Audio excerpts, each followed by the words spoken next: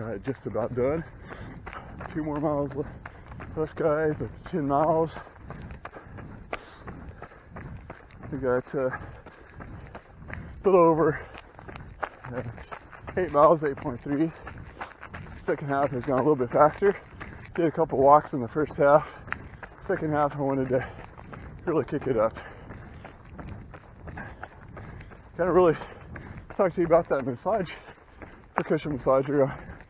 Seemed to really help out today. I worked about 10 minutes on my hamstrings and quads, and it really made my legs feel pretty good for a run today. So I definitely will be doing that on a daily basis there. I think it's a good massage tool, kind of a additional thing that you can do with foam rolling. Alright, we'll see y'all at the end. Trying to see if I see any deer. Sometimes I see deer along here when I run. It might not be late enough for the deer to be out stirring about. Alright guys, we're back from the 10-mile run, and I'd like to kind of give you the breakdown from the Strava. I did use the Strava app on my watch. It seemed to go really well. I had to get a little used to with the difference with the Nike app. It tells you verbally what your mile, whenever you complete a mile, or whenever you what average pace you're doing. So I didn't do that, which is okay. I did seem to like it, and I do like the website as well. So I'll kind of give you insight on the website here. I'll turn the camera around right quick here so that way you can kind of see. I don't know if focus in pretty good. That's the breakdown on the mileage. You can see that 3rd mile I did walk on that mile there. 4th mile I did pretty good. 5th mile I walked again. 6th through 10th mile I decided just to give it a good pace there. So my best mile there was 8:04 on the 8th mile. Definitely like to kind of push it there, and I think it ended up being an average about 9:40 minute pace on that run there too. So I think it was a good run there. I come over towards this way.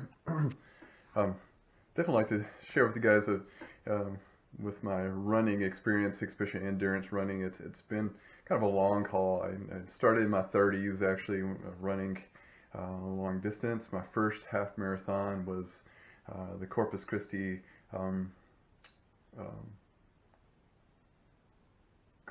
half marathon.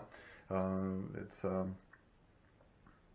the Harbor Half, and so it goes over this bridge.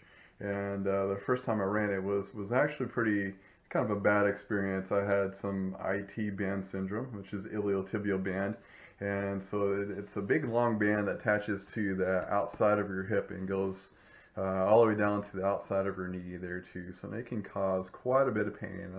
Around mile 5 or around mile 8, I believe, if I remember correctly, I started having a lot of pain on my right side, and then it started increasing, and actually my other side started to cause pain. So this is actually a pretty tough race. By the time you get down to mile 11, you have to go back over the Harbor Bridge, which is even steeper starting off. So that was pretty tired, and I was not well trained my first time going on. So definitely I was in a lot of pain with that. So definitely experienced IT band syndrome. So it can be quite painful. It's pretty sore and painful for for a while. I actually, next day at work, um, walked in the clinic I was working at limping a little bit, and so at that point I really thought hard if I really wanted to do long distance running. I had been doing some some 10Ks, 5Ks, and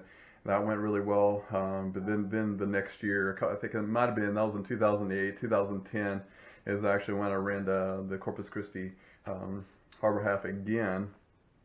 Went a little better. I still had the IT band syndrome, and so after that I only ran a couple other half marathons, and so I didn't run long distance for a while until here recently, back in 2017. We relocated to Arkansas, and they have a wonderful race here in Arkansas called the White River Marathon in Cotter, Arkansas. It's a great race if you haven't done it yet. It's a fast race. It's a downhill start and it's straight. It's a really good race if you want a good time.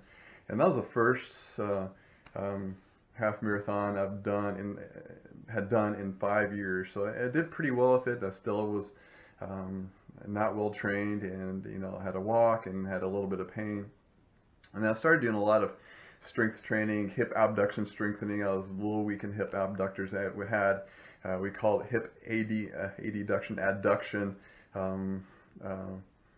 Where whenever we land on one leg, the opposite hip dips down, and so that caused a lot of tension on your knee and your hip there too. So I started doing some strengthening with that, and that has helped out quite a bit. And now definitely running 13 miles is definitely a little bit more comfortable now than it was, back in 2008 when I first ran my first marathon, the Harbor Half. That was one thing I did learn is not to wear a cotton shirt. And if you have not experienced that, I do have a picture of myself, and I was a little bloody from the cotton shirt there too. So definitely wearing the proper gear, I think, is important there too. I think that was I laugh about that every time I see that picture. I'll have to definitely share that picture at some point there too. So after my first half marathon, it looked horrible. I looked like it just went through the ringer there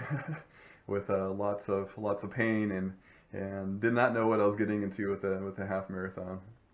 But now, since I've been doing a lot of mileage and trained myself, and I'm doing last week I did 54 miles, and I was able to turn around and do 4 miles after 18 miles, and do 10 miles today. So I think definitely my body's getting used to all that mileage there too, with less injury, because I'm doing running smarter, as well as